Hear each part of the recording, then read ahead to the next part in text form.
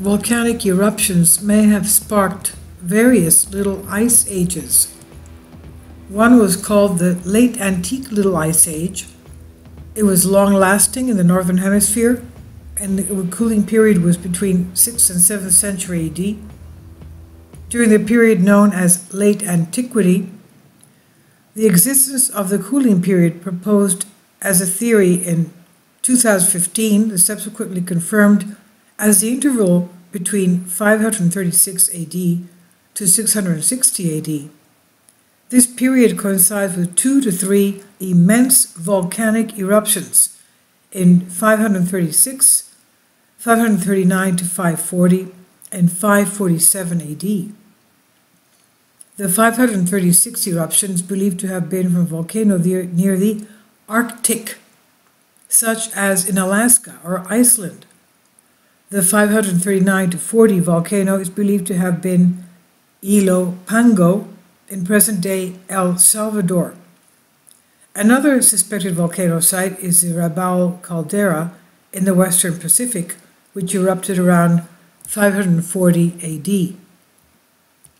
The extreme weather events of 535 to 536 were the early phenomena of the century-long global temperature decline.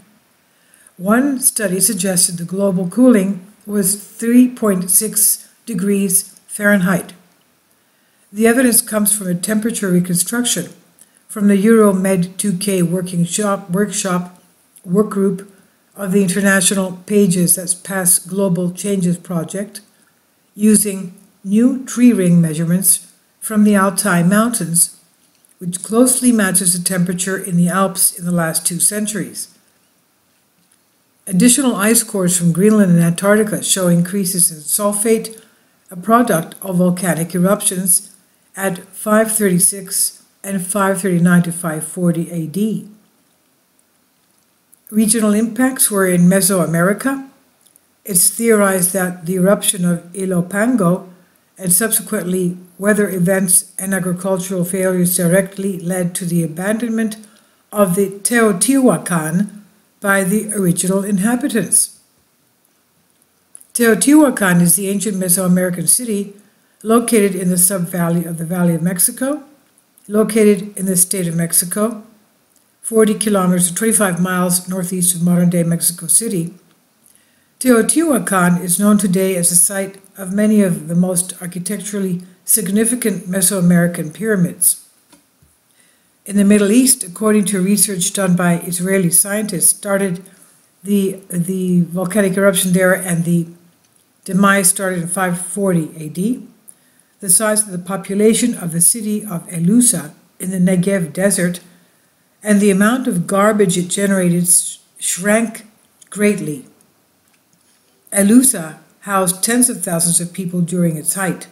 The major decline took place around the middle of the 6th century, about a century before the Islamic conquest, and one possible explanation for the crisis was the Late Antique Little Ice Age. In the Mediterranean region, the cooling period coincided with the plague of Justinian that began in 541.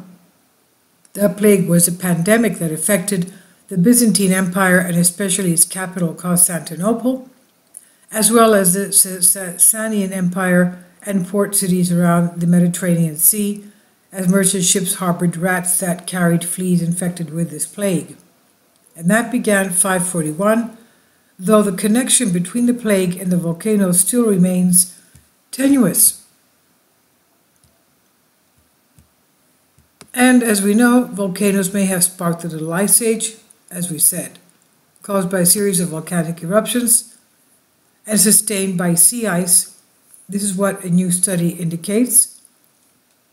The research, which looked at chemical clues preserved in Arctic vegetation, as well as other data, also pinpointed the start of the Little Ice Age to the end of the 13th century. During the cold spell, which lasted into the 19th century, advanced glaciers destroyed Northern American towns and froze the Thames River in London and the canals in the Netherlands, places that are now ice-free. There's also evidence it affected other continents. This is according to Life Science by Wayne Perry. Quote, "This is the first time anyone has clearly identified the specific onset of the cold times, marking the start of the Little Ice Age. This is what Gifford Miller said, geological sciences professor at University of Colorado Boulder, lead study researcher. He says we also have provided an understandable climate feedback system that explains how this cold period could be sustained for a long period of time. The cause appears to have been massive tropical volcanic eruptions, which spewed tiny particles called aerosols into the atmosphere. While suspended in the air, the aerosols reflect solar radiation back into space, cooling the planet below. The cooling was sustained after the aerosols had left the atmosphere by a sea ice feedback in the northern Atlantic Ocean. This is what the researchers believe. Expanding sea ice would have melted into the North American Ocean, interfering with the normal mixing between surface and deeper waters. This meant the water flowing back to the Arctic was colder, helping to sustain large areas of sea ice, which in turn reflect sunlight back into the atmosphere. The result was a self-sustaining feedback loop. Miller and colleagues came to these conclusions by looking at radiocarbon dates, based on how much of the radiocarbon form of carbon they contain, from dead plants revealed by melting ice on Baffin Island in the Canadian Arctic.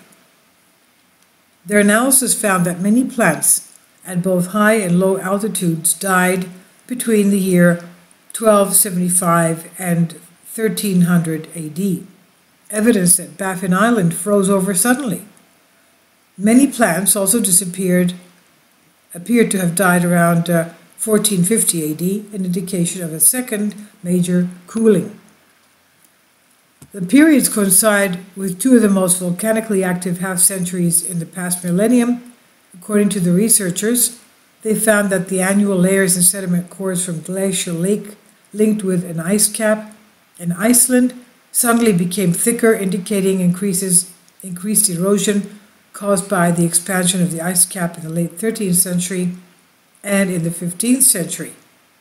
Quote, "This gave us a great deal more confidence that there was a major perturbation in the Northern Hemisphere climate near the end of the 13th century, Miller said. Simulations using a climate model showed that several large, closely spaced eruptions could have cooled the Northern Hemisphere enough to spark sea ice growth and the subsequent feedback loop.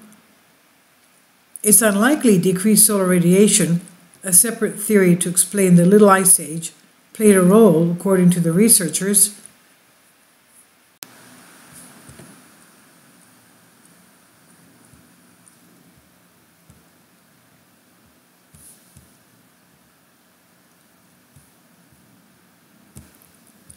We should talk about the Maunder minimum. The Maunder minimum is also known as the prolonged sunspot minimum, name used for the period around 1645 to 1715, during which sunspots became exceedingly rare, as was then noted by solar observers. The term was introduced after John Eddy published a landmark 1976 paper in Science. Astronomers before Eddy had also named the period after the solar astronomer Annie Russell Maunder and her husband Edward Walter Maunder, who studied how sunspot latitudes change with time. The period which the espousers examined included the second half of the 17th century. Two papers were published in Edward Maunder's name in 1890 and 1894. He cited earlier papers written by Gustav Sporer because Annie Maunder had not received a university degree. Restrictions in the time caused her contribution not to be publicly recognized. Sporer noted that during a 28-year period from 1672 to 1699 within the Maunder minimum, observations revealed fewer than 50 sunspots. This contrasted with the typical 40,000 to 50,000 sunspots seen in modern times over similar 25-year sampling. Like the Homeric minimum, the Dalton minimum, the Sporer minimum, the modern minimum coincided with a period of lower than average European temperatures. Modern minimum occurs between 1645–1715. Very few sunspots observed. It was not because of a lack of observations, as during the 17th century. The total number of sunspots, but not wolf numbers, were in different years were as follows. 1610, 9 sunspots. 1626 sunspots. 1639 sunspots. 1640, 0. 1650, 3. 1660, some sunspots, less than 20. 1670, 0, and 1681, one huge sunspot observed by Giovanni Domenico Cassini. And during the modern minimum, enough sunspots were sighted so that 11-year cycles could be extrapolated from the count. The maximum occurred in 1676 to 77, 1684, 1695, 1705, and 1718. Sunspot activity was then concentrated in the southern hemisphere of the sun, except for the last cycle when sunspots appeared to be northern hemisphere as well.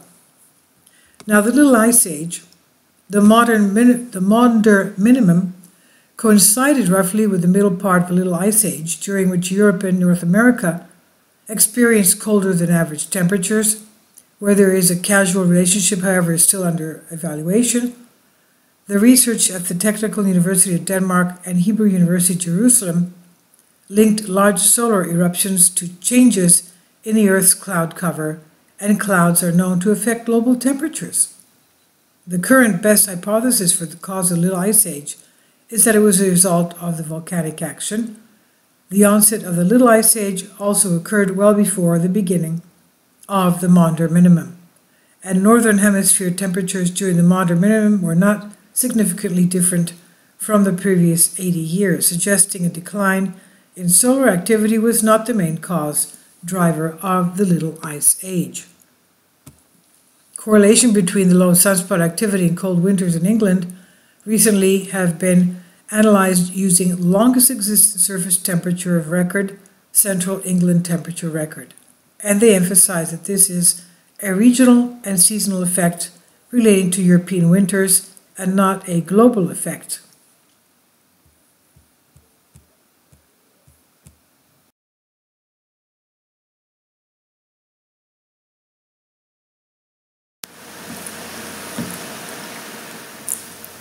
If you'd like to join me on my Patreon account, you will hear content not covered by mainstream media. These riveting stories will be based on my research, and I will state my opinions and give my personal insight on diverse and controversial subjects and world events not covered by mainstream media, and not supported by YouTube guidelines. So whatever I have on my Patreon, most of those will not be on my YouTube channel. Please consider becoming a member today. More of the most significant and important videos will be on my Patreon channel. Your support helps me to continue my research and keeps this YouTube channel alive.